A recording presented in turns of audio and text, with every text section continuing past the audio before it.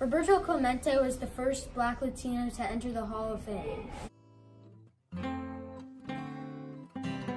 Roberto Clemente was from Puerto Rico and was a famous right fielder. Roberto Clemente was born August 18th, 1934. He was a right fielder for the Pittsburgh Pirates and played 18 seasons. He had 240 home runs and 3,000 hits. His career lasted from 1955 to 1972.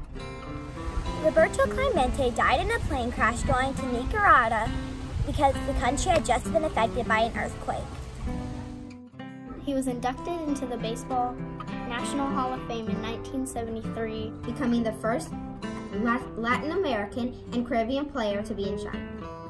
He opened the door for other Black Latino baseball players.